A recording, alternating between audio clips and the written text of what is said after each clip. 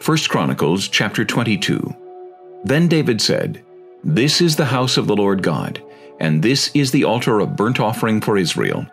So David commanded to gather the aliens who were in the land of Israel, and he appointed masons to cut hewn stones to build the house of God.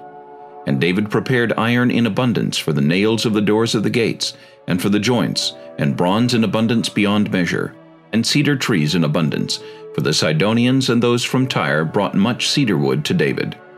Now David said, "Solomon my son is young and inexperienced, and the house to be built for the Lord must be exceedingly magnificent, famous and glorious throughout all countries.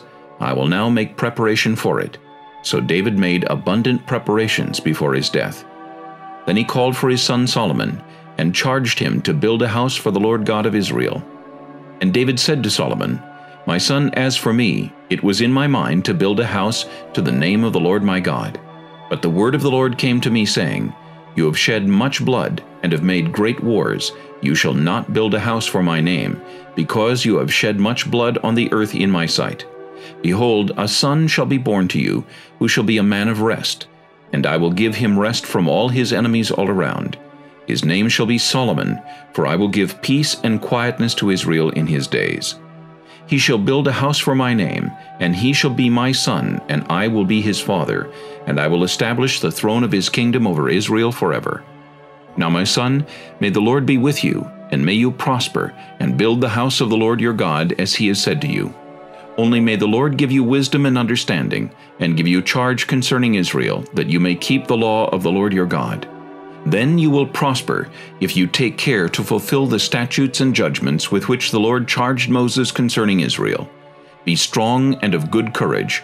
Do not fear nor be dismayed. Indeed, I have taken much trouble to prepare for the house of the Lord 100,000 talents of gold, and 1,000,000 talents of silver, and bronze and iron beyond measure, for it is so abundant. I have prepared timber and stone also, and you may add to them. Moreover, there are workmen with you in abundance, woodsmen and stone cutters, and all types of skillful men for every kind of work. Of gold and silver and bronze and iron there is no limit. Arise and begin working, and the Lord be with you." David also commanded all the leaders of Israel to help Solomon his son, saying, "Is not the Lord your God with you? And has he not given you rest on every side? For he has given the inhabitants of the land into my hand, and the land is subdued before the Lord and before his people. Now set your heart and your soul to seek the Lord your God.